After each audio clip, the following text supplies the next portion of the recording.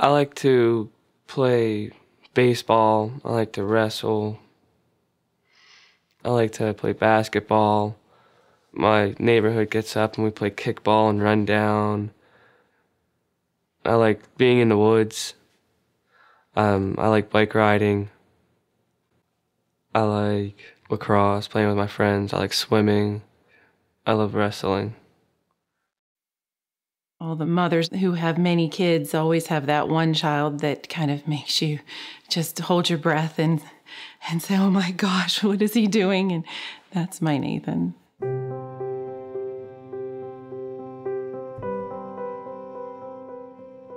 In 2010, probably in July, he started complaining of headaches. They were infrequent at the time. And, I'm a mom of 6, so if it's not bleeding and there's no blood and he's not vomiting and he's not crying, I'm saying, you'll be okay. Let's wait this one out. And he did that for a couple of weeks. I came home from work one day to find Nathan playing cards with his friends at the kitchen table. What caught my eye was Nathan had an ace bandage wrapped around his whole head. All right, maybe I'm gonna pay attention now. It was a bad headache, not normal. I had eye pain behind my right eye. I thought if I kept it closed or had a little bit of pressure on it, the pain would go away. His pediatrician said, this is something you better take him to Children's. I'd like you to see a neurologist. We were immediately referred to Dr. Sitwak, and he had an opening that day. He did maybe an hour-long exam from head to toe. He looked at me after the appointment and said, I want you to have an MRI. And I said, okay, we'll do that. And he said, no, I want you to do it now. Nathan had the MRI, and by that evening, Dr. Sitwak called to talk a little bit about Nathan's results. And so that night I spent hours, all night, in front of the computer, researching what could this be. We presented his case in a clinical case conference in which several of our neurology colleagues, neurosurgeons, neuroradiologists, and neuropsychologists, we all come together, discuss a unique case like Nathan, and then get input from each member of that conference.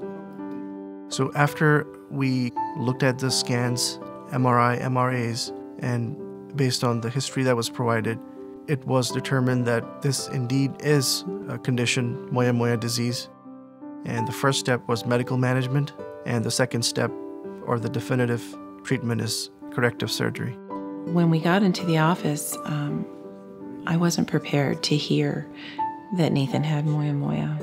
Dr. Sitwak referred us to Dr. Stephanie Green. The surgery that we do is called a pial syneangiosis. It involves dissecting a branch of the external carotid, which is called the superficial temporal artery, out of the scalp. We protect it while we take off a piece of bone beneath it.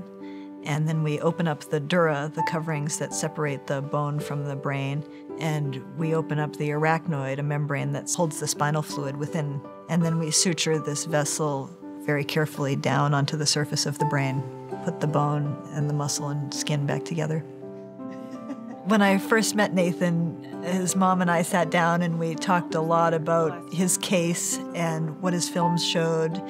This was surgery on the brain of her child who, as far as she could tell, had nothing wrong up until he had the MRI scan, and the headaches had started a few months before that. I just asked her, explain this to me as a mom. Tell me what this means in terms for Nathan. I want to understand this a little bit better. And she did. She was able to put it in terms that I could understand, in words that made sense to me. Not words I wanted to hear, but words that I could understand. She was really relieved to find out that we had somebody at Children's Hospital of Pittsburgh that knew how to do this procedure and had done it a lot of times. I just knew that this was where I belonged, and this was where Nathan was going to be. This was where Nathan was going to be safe. Dr. Green confirmed that Nathan would indeed need brain surgery and that it would have to be soon because he was in grave danger of having a stroke. She wanted him calm and still until the surgery.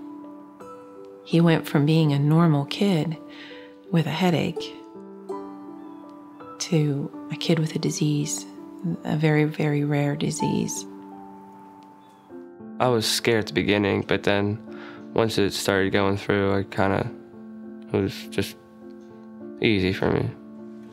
You know, Children's is very good at dealing with not just the child and their needs, but also the needs of the parent, my needs. And I had a lot of needs. I was panicked, and it was stressful, and it was overwhelming for me. I can't imagine what Nathan was going through, and they had to deal with both of us, and they did it very well. After surgery, quickly, I felt better. The eye pain was gone. The headaches were not as severe as they were. They were normal headaches, not like before. And I just felt better. I had more energy to do stuff. We do a test sometimes called a diamox perfusion study, which gives us an idea of whether a person is using their maximum blood flow to oxygenate their brain or not.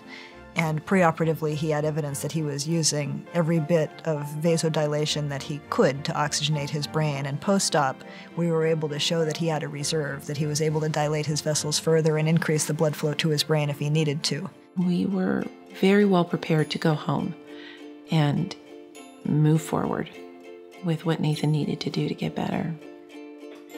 We brought him home, and there was never a bigger, brighter smile in the world.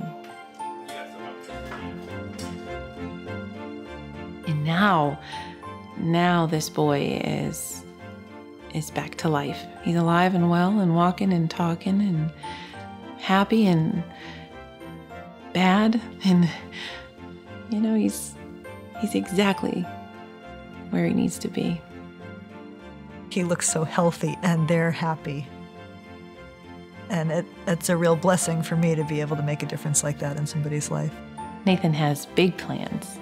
He'd like to be a mechanical engineer, and he wants to build something amazing. And I think he'll do it. I really do.